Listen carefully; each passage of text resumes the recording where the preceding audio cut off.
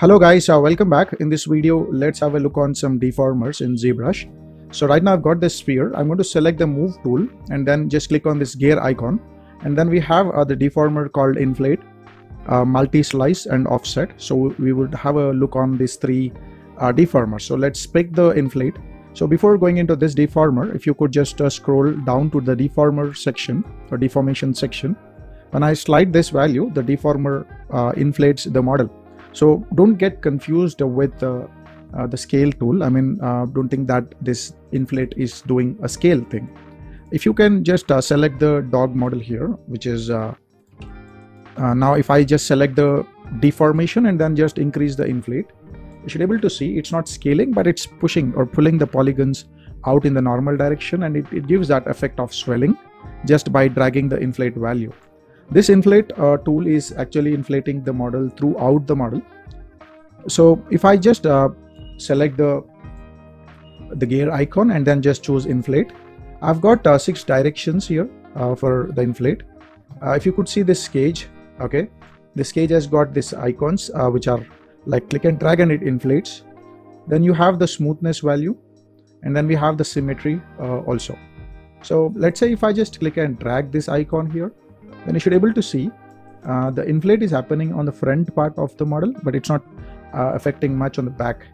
And if I just click and drag this, then you should be able to see the model is sort of relaxed, and it's not giving that penetration what generally your model is giving with the inflate tool. Okay, so it's trying to fix that penetration, though it's maintaining that inflate effect. As you could see, the front like looks more inflated than the back one. So if I just select this icon and then just drag it and then put a value of 2, which can be seen here, 1 and 2.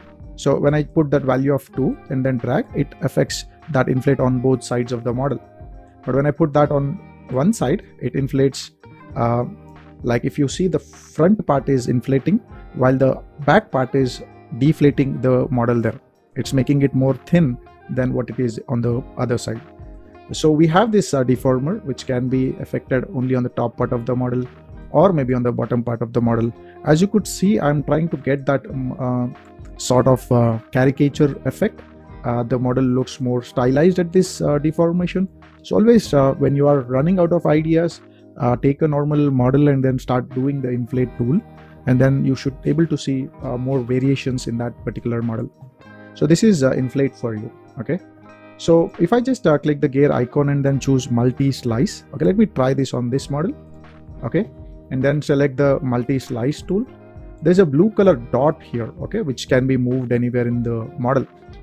And I'll just go to the orthographic side, and then you should be able to see there is a handle called apply creasing, and then we have XYZ directions here. So if I hold the red color arrow, it's controlling the slice width, and this one is controlling the resolution. So let's have a look on this. So I'll hold the red color cone and then click and drag it. Okay, I don't see any effect, but let me just go with the resolution and then try this.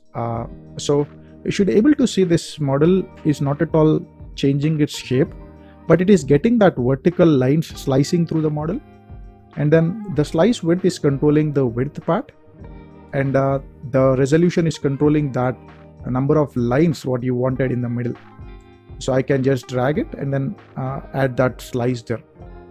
Let's say if I add the resolution here, okay, and then if I hold this red color line or yellow color cone, drag it, that lines are now creased lines. And what is creased lines? That's a different story altogether.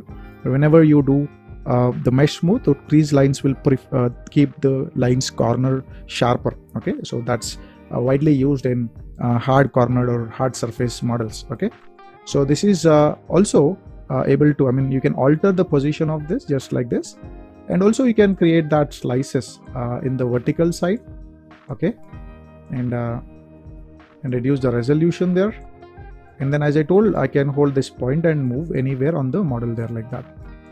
Okay, it only just allows you to make a separate polygroup, a line, vertical or horizontal line cutting through it like that. I'll just undo this overall work, and then I'll just select the move tool and then move that move tool and then rotate that one, and then let's see the MultiSlice, and then try the lines there, and you should be able to see the direction of those lines is actually affected the way the manipulator was there. So this is also something really important you should check with about this MultiSlice tool. Once you got the MultiSlice tool, you can click the gear button and then accept it. And if I just go to the geometry section and then edge loop and then just hit panel loops, and you should be able to see those panels coming up there. Okay, so this is a great way of adding those slices. So let me increase this panel thickness for a bigger or thicker line across the model. Okay, then we have another tool. Let me just reset the manipulator, and then we have the offset. So offset allows you to move the model like that. Okay, so just click and drag and it just moves the model, offsets from the original location from where you are moving this. Okay, so moving is one sort of transformation, and then offset is the another type. Now if you see, the move tool is still the manipulator is still at the center, so the pivot point is static, and then the mesh is just offsetted from its position. Okay, so that is something which can be considered while you're using offset. You could also see the similar type of tool in the deformation section, where you could offset the model.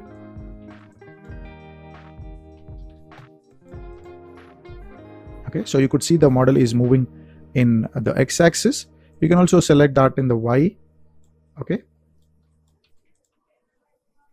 you could see that is moving in y, this is moving in x, like that, and you should be able to see the manipulator is there and the mesh is just moving over there. So these tools are basically a great help when we are doing complex modeling. Let me actually do one more thing, that is, let's say if I rotate the manipulator and then try the offset, and then the offset allows me to move the model in that particular direction. That is also something important you need to check about this tool. Guys, I hope you're liking these videos. I request you to hit the like button there, and then feel free to leave a comment in the comments section regarding this video or any video in my channel, and also please subscribe my channel for more such content. Thank you.